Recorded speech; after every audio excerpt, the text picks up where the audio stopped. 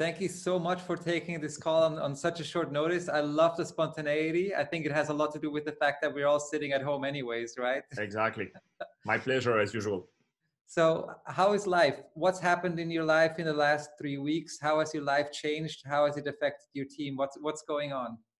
But probably as most of you, we are now working from home for the last 3 weeks. I think for me, it's not very difficult because in my team, we are used to work a lot with the market. So we have conf call every day. So we were not working only on site, but also lots of sites through phones and conf calls. So it's still okay. I think the fact to be at home is not bad as well because you have much more time with your kids. I'm lucky because my kids are 17 and 15, so they are not disturbing me every 5 minutes, except asking me some advice for the printers behind me. But otherwise, it's okay. And I have also the luxury to live in a campaign. So I'm living in a huge farm surrounded with field, with animals. So I can get out at any time to have fresh air, even for a walk, without disturbing anyone. So far, I'm starting getting used to this. Let's be honest. Yeah, okay. Well, hey, listen, on a farm, I think it's definitely much better than if you're in the middle of a city, right? So, Oh, yeah. Yeah. Knowing where you are, I can imagine. so, tell us a little bit more about, what it is that you do with your team. How do you obviously you're used to this whole, digital Yeah. setup and working Yeah. remotely and all this, but what's some of the biggest challenges that you had to overcome with your team, and what is it that you're currently working on?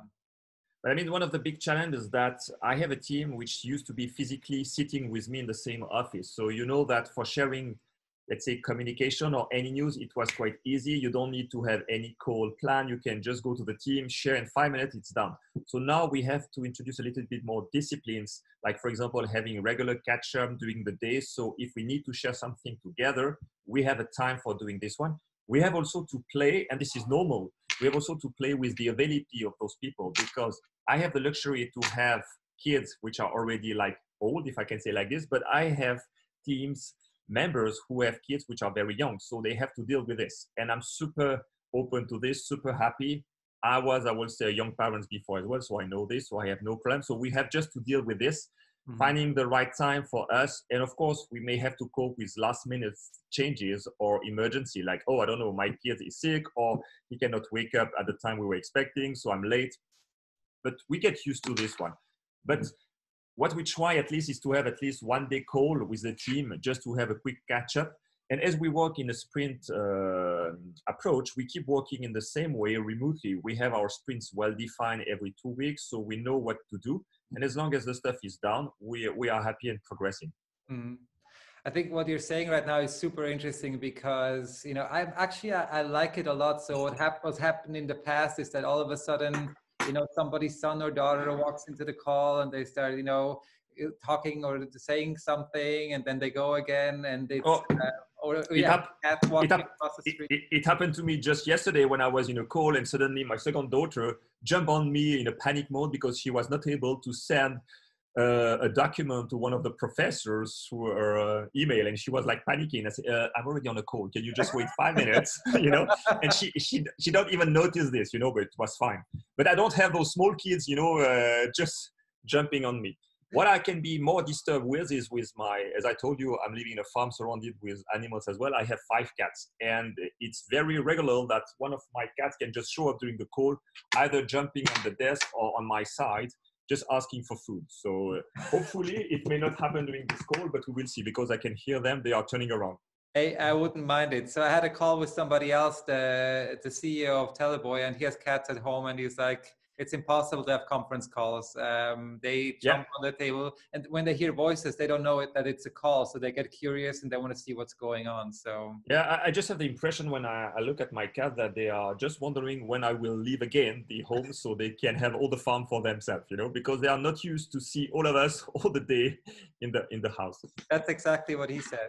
So maybe going back a little bit into the topic, what's your biggest advice? So this is obviously the reason why I initially started this whole conversation, is because I want to give, some relief to small businesses, and maybe also just for people to share their story, right? So to the extent that you feel comfortable, what is some, advice that you can share from yourself, maybe to small businesses or to colleagues or to other companies, something that has maybe helped you, or in terms of communication or whatever it is?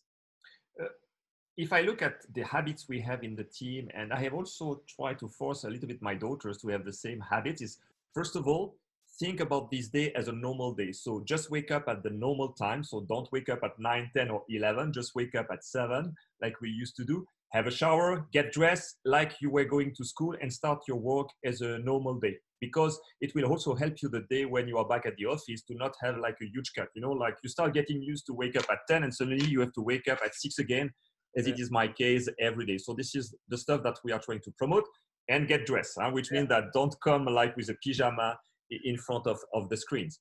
Then regarding the business, try to make as much as you can, but we used to say in the team, priority to family at the moment, because it's very important that you have to take care about your family in those challenging moments.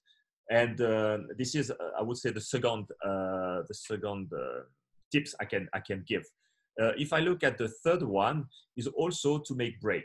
That means you know that wearing those devices all the day, when you are like for the 7 times on the call during the day, you're starting to not cry, but close to crash. So what I'm trying to tell to my team, and I'm trying to do myself, is as well to have fresh break. Even if you have just a small balcony, go to the balcony, have fresh air, take 15, 20 minutes break.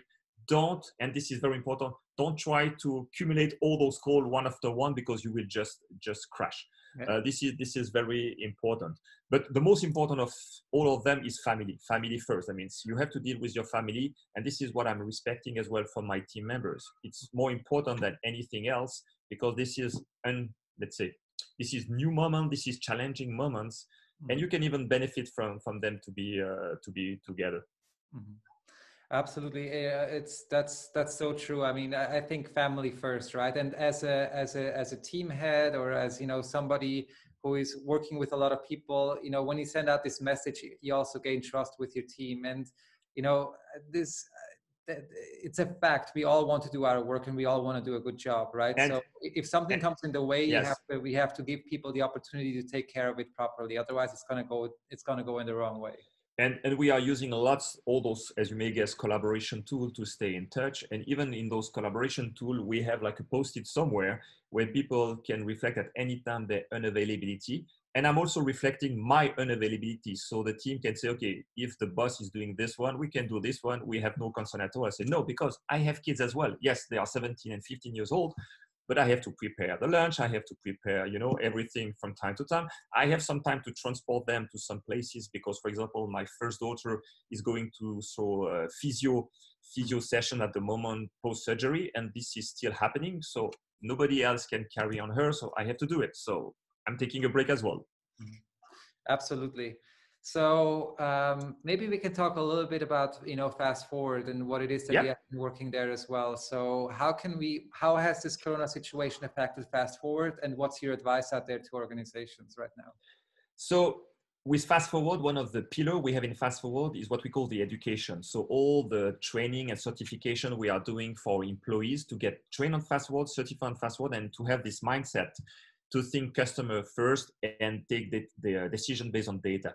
So what we have seen is happening over the last 3 weeks. We have received more and more requests to get trained remotely, as you may guess. So this is one of the big stuff we are working at the moment, is even if we have lots of stuff happening online through classes, not physical, but online classes, is we are looking at what can we still, I would say, make online, because we have still a few classes that we are doing physically when we are, for example, onboarding new people in their role, like a Fast Forward builders. For the people who know, Fast Forward builders is like the orchestrators in the market for Fast Forward initiative. So we are trying to see how we can onboard those people online, because we don't have at the moment the luxury to train physically those people. And the problem is that the world is not stopping. Those people keep working, keep asking for, they still have initiative and product, because our business is still running.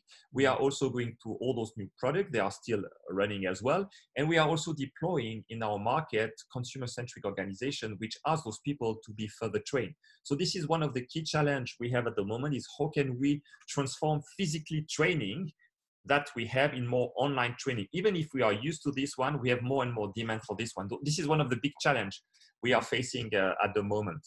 Mm-hmm. What are your most important tools right now going digital? Because, you know, there's a lot of conversations going on around Zoom. We're using Zoom right now. Yes. What are the biggest tools that you're using? I think we have seen an explosion of Microsoft Teams in our company because it was funny. We had some early adopters and we were progressively deploying the tools. But as you may guess, due to the situation, IT was kindly asked to accelerate the deployment. So those last weeks, they had to deploy more or less the tool to everyone and activate all the features. So today, it's more or less our main tool is Microsoft Teams. We keep using Zoom like you when we have massive call, because we have seen that Zoom is a little bit more sustainable for massive call than Microsoft Teams. Otherwise, we do a lot with Microsoft Teams and also using Microsoft Planner a lot when we have to plan, for example, our sprints, when we have to report how we progress through our different cards within the sprints. And yes, Microsoft Teams is definitely the tool we are using today with all the channel discussion, video call, etc., etc. Okay. And what are the, you know, and I understand this is still very fresh, but yes. How do you feel that people are adapting to this? You know, there are these jokes going around right now around, you know, what digitalization didn't come from the CEO, didn't come from the CTO, it actually came from COVID-19. So how is this, you know, how is this affecting you, and how has this changed your life? I think we are lucky in a sense that for the fast forward initiative, as well as all our fast forward ecosystem, the world people are very used to those tools, and we keep using WhatsApp as well for exchanging. So it's not super difficult for those people to move to that tool rather than another one. So we are quite lucky because it works quite well. But I agree that for some other people, we have to spend a little bit time with them to explain how to do this. For example, please stop exchanging emails. Everything is in Teams.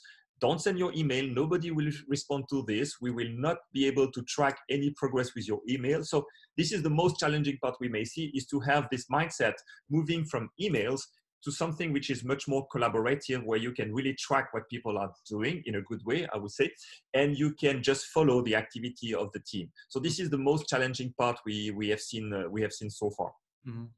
Yeah, it's I feel exactly the same way, and I'm seeing the same thing, right? So the basics are there, and people are used to these technologies already, even if they sometimes don't even know it. You know, we have WhatsApp, we have Zoom, we have Skype, we have all these things, and sometimes it's just that little notch that we need on top to start enabling exactly what happened in your case, where then we get access to all these different tools. Exactly, and I'm sorry to say that this situation, like the coronavirus, might have helped to have people moving faster on this one. It should have been something else, but it might have helped, because that's the best way to stay connected, and you might have no other solution at the moment. I like that, because, you know, I'm like you. I like the things in positive terms, and there are a few positive things that came out of this. Of course, there's a lot of negatives, yes. But one of the positives really is that it has kind of like jump-started and triggered this digitalization trend and helped support it. So this is definitely absolutely great. Last question. What's the first thing that you're going to be doing once this whole thing is lifted? Is anything going to change in your life majorly? Are you going to leave your house a little bit more often, or what's going to happen? For the time being, I'm still lucky, because as I'm living in a farm in a campaign, I can easily leave my farm for a walk without disturbing, without meeting anyone. I'm just crossing my field and I'm reaching the forest. So this one will not change. I think the stuff that I will enjoy doing, and I can see this one every day, is to go back on my motorbike, because I have my motorbike in my farm and I'm a big passionate about motorbikes. I have 2 motorbikes, and this one is ready for the spring, but I decided to not use it because I say I don't want to end up in the hospital and use the bed of someone else. So I took the decision to keep it in the barn. And when you see the weather like today, where it's super sunny, it's cold but super sunny, it's a perfect time to enjoy some ride in the mountain with a motorbike. I'm tempted to do it, but no, I keep it in the barn. So the first day where everything will be, let's say, better, and where the number of patients will decrease at the hospital and they will not have the same pressure than today, I will jump on my motorbike for a good ride in the mountains. I love that message. You know, I think it's really powerful to say that we're in this together, and not put strain on the infrastructure. And I think right now is the time to really, you know, help each other out and be there for each other, even if that means staying at home. Yes, exactly. And even one of my team members, Ferran, is helping startups in Spain to develop, you know, those kind of alternatives to breathing systems. So if you want, have a look at this website as well, which is called Oxygen. Proxify. It's really a good alternative. And yeah, but for me, motorbike, I'm still looking at it, and I will really enjoy the time when I can jump on it. So what does Oxify exactly do? So what is Oxygen doing? So Oxygen. It's the name of the project. So what they have done is trying to be able to develop an alternative to those huge and very expensive systems that you have at hospital, and they are running out of those devices. Okay. So at the moment, they are producing two variants, one which is much more dedicated, let's say, to high hospital, where they have all the space and where they can put those alternatives. And they have also developed one that can be even produced at home. You can print yourself the spares, and this is probably for hospital where they don't have all the luxury for those systems, so they can print and create their own device. So it's to support what's happening, as you might have seen today in Italy, in Spain, where they are missing those devices. So you have seen that there are other projects doing this one. So I'm super happy that one of my team members has jumped on this, and he's helping this team to build this. So at the moment, the devices are ready. They have been tested. They are just waiting on the final certification in Spain to be able to start equipping some hospitals. So this is also a way to participate to this fight against this virus at the moment. That's amazing. Thank you for sharing this at the end of this call. I will definitely add that as a link to the post. Yes, I will send you the link, the correct link. Yes. Sounds great. Vincent, thank you so much for taking the time. It was a lot of fun talking to you. My pleasure. And I hope next time it will be in person again. Absolutely. Okay. Thanks for your call, and thanks for this opportunity. Yeah. Take care. Thank you so much. Talk to you soon.